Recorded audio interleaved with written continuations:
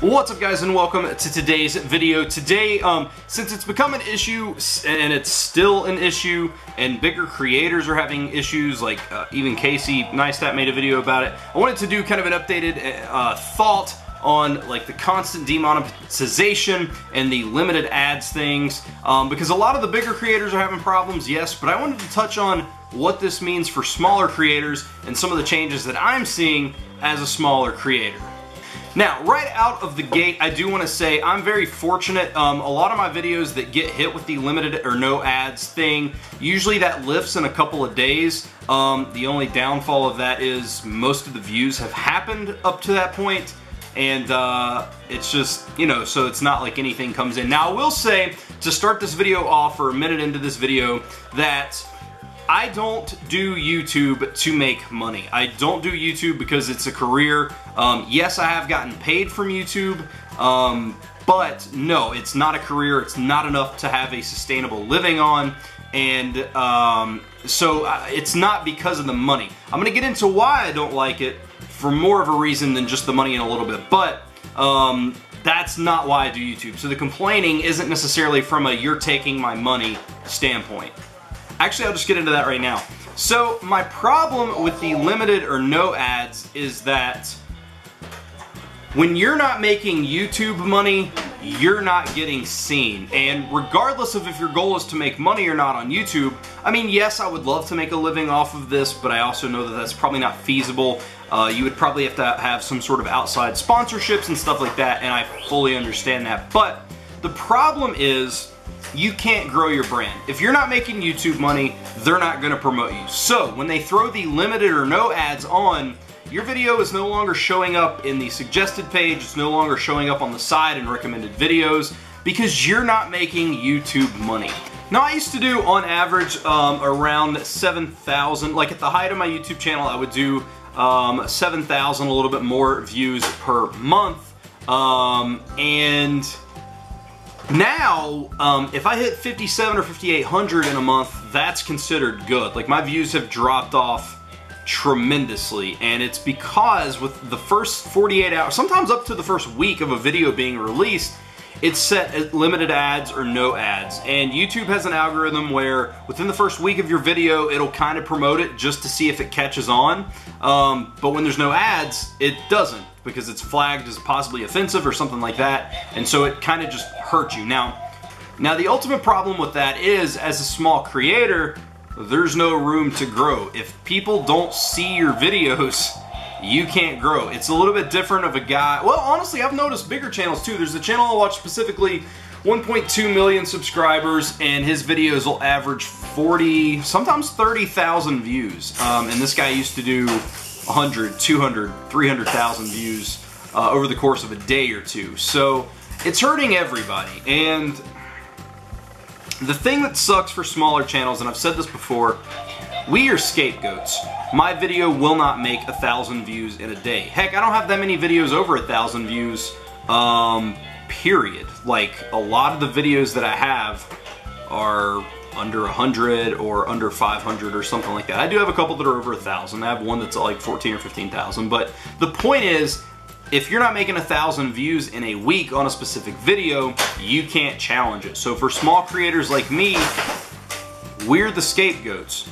We're the guy, because YouTube can go to any advertiser they want to and say, look, see, limited or no ads, you're not running on that, we're taking care of this problem. Whoever they're showing it to is not going to be like, well, let's go verify this is a huge account, right? They're just going to be like, all right, cool, yeah, we don't want our stuff on that. And we're scapegoats. We can't challenge it, but we're the people that YouTube can say, hey, look, we're cracking down on this. And that's very frustrating. The other thing that sucks is there's no rhyme or reason to what the problem is. There's no one knows if it's certain keywords, no one knows if channels are flagged. Because when I have a video taking my son out to trick or treat and it gets flagged for offensive, what are we doing? I'm a family-friendly channel. I don't think there's ever been a curse word on this channel. There's never been anything graphic or sexual. Like, I'm a family-friendly channel, and when I get flagged for offensive stuff, it's just really confusing to me. The other argument that I have is in my opinion, if you're an advertiser and you are willing to run your ads on the evening news, but not on a YouTube video, you are a hypocrite, because the stuff that I see on the evening news is tenfold over any of the worst stuff I've seen on YouTube. So what does this mean for anybody who's a creator or anything like that? First and foremost, my tips, especially if you want to be a creator, what are your goals? My biggest tip is, if you're trying to do this for the money, that's a no-go. I'm not one to say that don't try to go after your dreams, but YouTube is so broken right now, it's hard. If you have a love and passion for doing videos, then absolutely do it. It's rewarding. Because again, I don't make a living on this, but I'm very satisfied with what I do. Yes, I could jump ship. Yes, I could upload my videos somewhere else. And I'm probably going to start uploading my videos additionally to other channels outside of YouTube, maybe on Twitch, because Twitch has it where you can upload pre-recorded videos and stuff like that. But I'm not going to jump ship. And I'm not going to stop doing this, because even though you know, my channel is growing to an extent, it's just slow. But at the end of the day, man, regardless of money or ads or, you know, anything like that, I want people to see my work because I love what I do. But that's exactly it. I love what I do. I love waking up every day. I'm sure Tracy's probably not a big fan of it. Are you a fan of it, Trey? Of me recording every day. She's gotten used to it. We're 510 days in, but you know, it's I love doing it, and it's become a part of my life. There's been times where I've had pre-recorded videos. Tracy will tell you. I think it was our anniversary. I did a pre-recorded video, got it up that way we could spend all day, and like the whole day, you know, if I had my phone or my camera, and I was just sitting there twitching, like, I need to turn this on. I need to record something. Like, this is what I need to do. So, you know, whatever. It is what it is. YouTube. The thing is, they could fix the problems, it's just that they probably won't. You know what I mean? And the other reason I'm not jumping ship is because everybody says there needs to be an alternate to YouTube, but YouTube controls the video market. There are other alternates to YouTube. You've got VidMe, you've got Twitch, you've got, what's the other one? Daily Motion. You've got a ton of stuff, but the problem is, if the viewers don't go, you're stuck here. You know what I mean? But again, as far as what it means for me, my channel, I'm not going anywhere. I'm staying here. If you have a recommended platform that you'd like to see my videos on, if you don't get on here too much, feel free to let me know. I'll see about uploading them there. I think I'm going to start doing Twitch maybe here soon. Maybe not every single daily vlog, but I might start doing a lot of them just to see if there's any traction or anything over there. So, but yeah, it's frustrating, man. And this isn't really a complaint per se, as much as just I know a lot of people don't understand, you know, and they're maybe not understanding of the implications of what YouTube is doing with the limited ads. But basically, man, it's already hard to, this video is all over the place, I know. It's already hard to grow on YouTube, especially as a smaller channel, from where there's so many channels and YouTube's, I don't want to say so late into its life, but we're a decade in and YouTube is huge. It's already hard to get seen, but when YouTube is preventing you from being seen as a smaller channel, I don't have to be a rocket scientist to explain to you, it's going to be impossible to grow. So I've been very fortunate. I'm very lucky. I'm very blessed to be at 1,260 subscribers.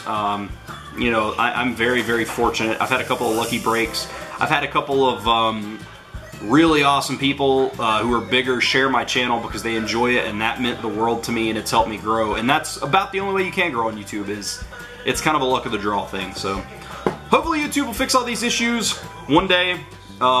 Even just have, if they had a set system that told you what the problem was, that would be fantastic, but there's not. But maybe one day, man. Maybe we can all hope and pray. But that is going to be my video today. I just wanted to say, because like I said, I know that Casey Neistat made a video on it. There's a lot of people upset with it right now. H3H3, Philip DeFranco, basically every big channel. I think Boogie's had some issues, you know, and so again, I just wanted to reiterate, because I haven't made videos like this before, but I wanted to just kind of give an update idea and kind of, you know, again, go into the implications for smaller channels, because if you're not doing this because you love it, you're going to be in for a world of hurt. So, but guys, thank you for watching. If you're new to my channel, if you stumbled across this video simply by the title of the video or whatever, subscribe, man. Stick around for a bit. I do daily videos. I've done daily videos every day since June 6th of 2015, 2016, whatever it was. We're 510 days in, 2016. I'm not good at math, so. But yeah, thank you guys for watching. I hope you enjoyed. Let me know what you think about the monetization rules and stuff, man. I know it's affecting a lot more people than this. I personally know people that this is affecting, so. Thank you guys for watching. I hope you enjoyed. I will see you guys tomorrow.